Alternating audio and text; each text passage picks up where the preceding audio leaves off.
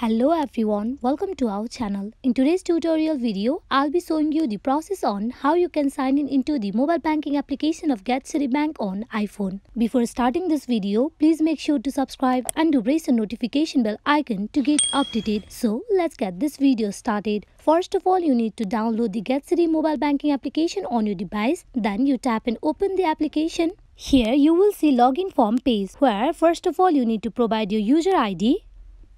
Then you go in for providing your password.